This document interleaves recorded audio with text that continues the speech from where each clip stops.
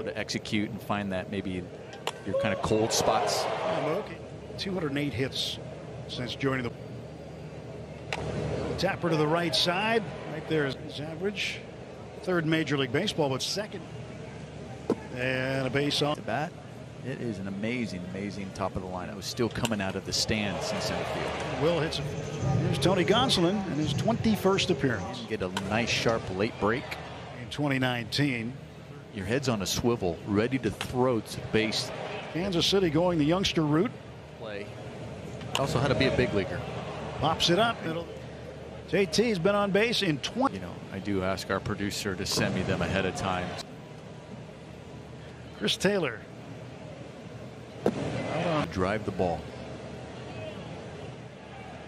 Payoff pitch. Ball 4% of the time. And there's a ground ball to short. And waiting. So here is Vinny Pasquantino, first baseman. First ball swinging.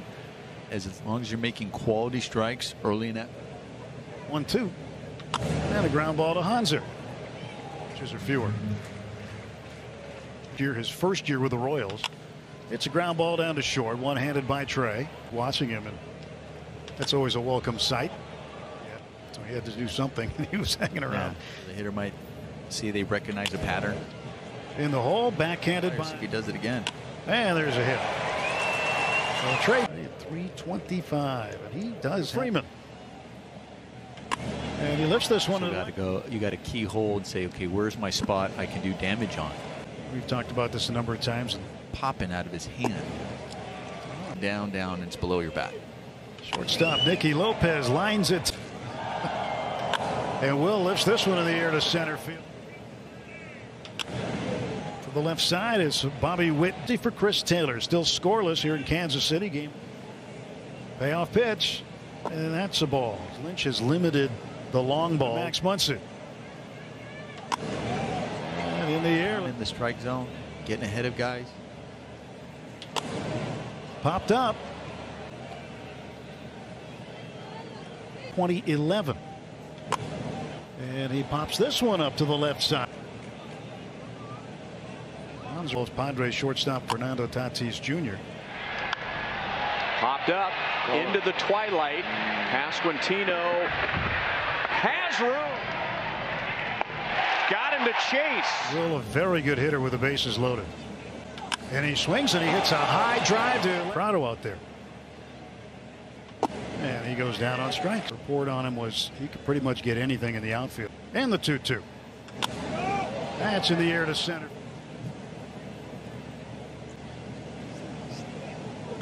Max hits the ball to center field.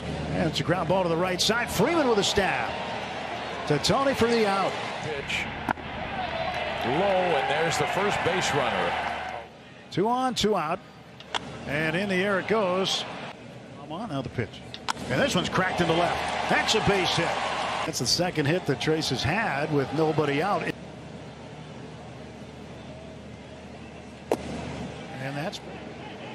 Trey hits it through the hole left side, a base hit. Luck scores. Here comes Thompson. He will score. For this one, and then Freddie goes to the left center field gap. Here comes Mookie in to score. Turner will be held at third and into second with a run. Stalmont, 147 and 66.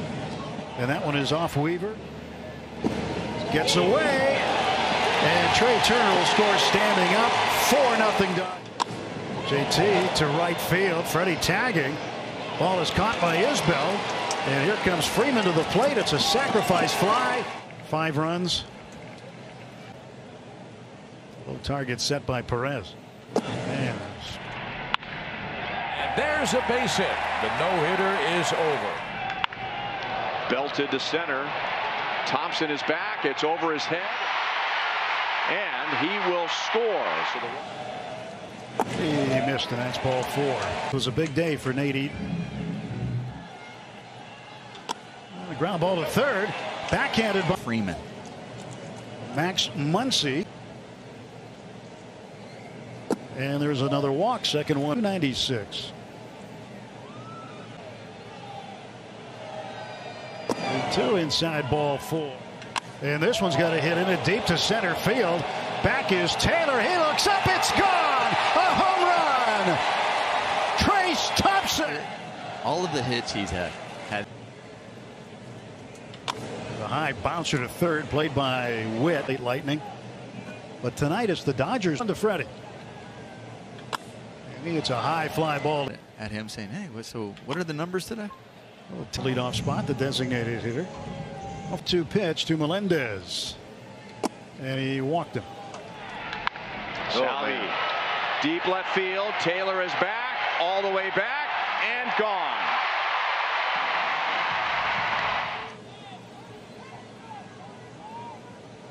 And he got him. There's a pop-up. A ground ball to the middle. Trey's got it, and that's the ball game. The Dodgers have won 11 in a row. When you first, just how would you describe your performance today on the mound? It was pretty solid. I felt like I was throwing a lot of strikes early with everything, which was nice to see. They were swinging a lot, so I kept the pitch count down. I thought I was throwing some good pitches early that got some soft contact, and some guys made some good plays. Dave said that when you got to the sixth there, it kind of looked like you would maybe kind of hit a wall. Did you feel that? Not really. I walked that guy and mechanically got a little off going into the stretch. Hadn't really thrown in the stretch much, except for like in between innings. But overall, just like a little bit funky there. Kind of took a second to get back into it, and then yeah. Were you aware you were perfect at that point?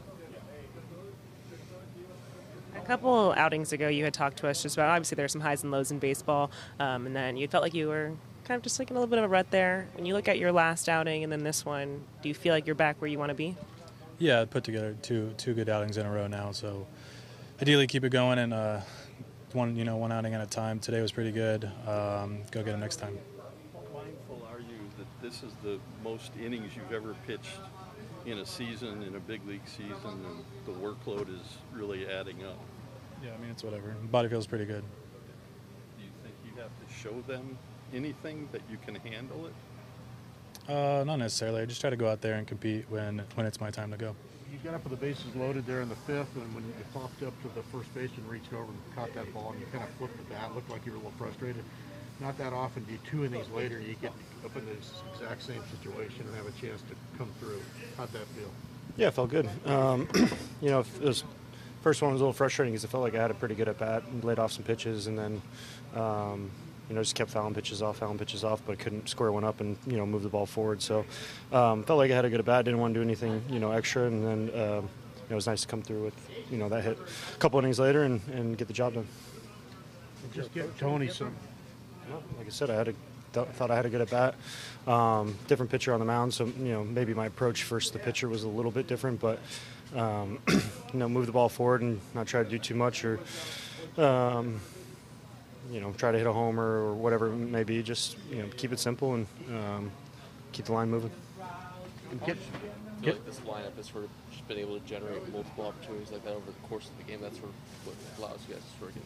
Yeah, I mean, we've always been good at that because we don't really chase and we walk pretty decent amounts. So we create those opportunities when they're given to us by just being disciplined. And then obviously we got some good hitters as well. So there's always traffic out there, and that's why that first situation it stinks. But you just got to keep your head up because you know that you're probably going to come up there again. Shortly after, whether it's next inning or two or the next day, there's probably going to be traffic out there. So keep the right mindset and keep moving forward and keep grinding and. Like I said, keep the line moving forward because we got a lot of good players. See out of Tony from your vantage point at shortstop. Man, he got ahead of everybody. I felt like he was getting strike one with everybody with multiple pitches, whether it was the heater, the curveball, or the splitter. Just felt like he was ahead a lot, and he doesn't strike out a ton of people, but he just gets that weak contact. So he kept the pitch count down early on, and then when he needs to, he can get a strikeout, and you saw that today with some good pitches. But just getting ahead of guys, getting that strike one, I think is really important with him, and he's got 4 good pitches, so it makes it tough on those guys. Dave, first, Tony Gonsolin, how impressive was he tonight? Tony was good. I think it helped that this was a very aggressive offensive ball club. They were aggressive in the zone. He was trying to get ahead, got some quick outs, had his pitch count low. So good. I think in that 6th inning, 7th inning, something like that, I thought he hit a wall. I thought the slider started to get up there a little bit. He couldn't get the split. Didn't have the depth that it had. Lost some velocity on the fastball. So tried to sneak him through the 7th inning. Felt it was just time to. Felt he'd had enough, and it was good that David finished that inning off. What did you see from Trace offensively? Man, Trace has been so consistent. I thought he made a nice adjustment from the first at bat, where he popped up, had a good at bat for the double. I think there was a base hit in there, and then the home run. So he's consistent with his at bat quality, and so to give guys a blow, to get him in there, and basically to carry us tonight was a good thing.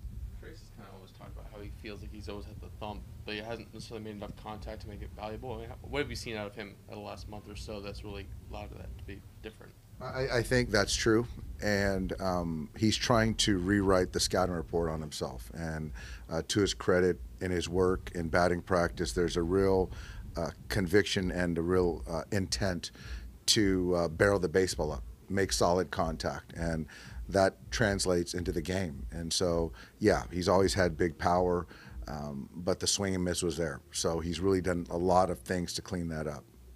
Was this sort of like the first half version of Tony tonight?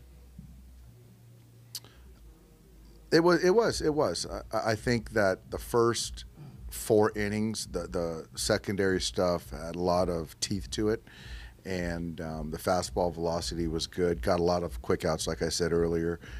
So more of what we saw earlier, certainly.